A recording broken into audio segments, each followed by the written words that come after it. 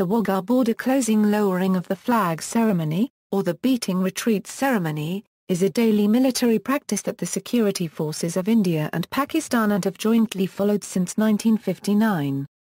The drill is characterized by elaborate and rapid dance-like maneuvers, which has been described as colourful.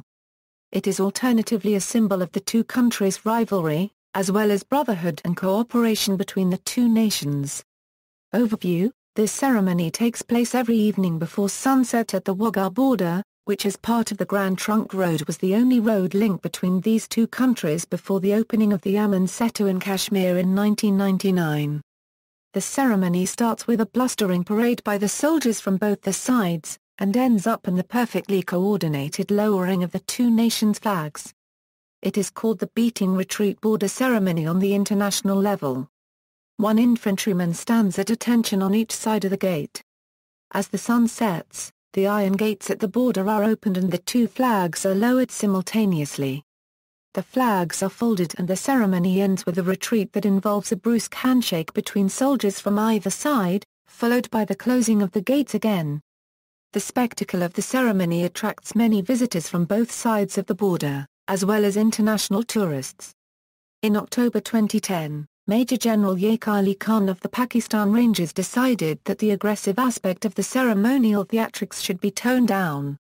The ceremony has been filmed and broadcast by Michael Palin for one of his television around-the-world travel programs. He described it as a display of carefully choreographed contempt. Other famous places: Jallianwala Bagh is a public garden in Amritsar in the Punjab state of India. The memorial is managed by the Jallianwala Bagh National Memorial Trust, which was established as per the Jallianwala Bagh National Memorial Act passed by the Government of India in 1951. The Harmandir Sahib, informally referred to as the Golden Temple, is the holiest Sikh Gurdwara located in the city of Amritsar. There are 4 doors to get into the Harmandir Sahib, which symbolize the openness of the Sikhs towards all people and religions. Gallery. 2014 suicide attack.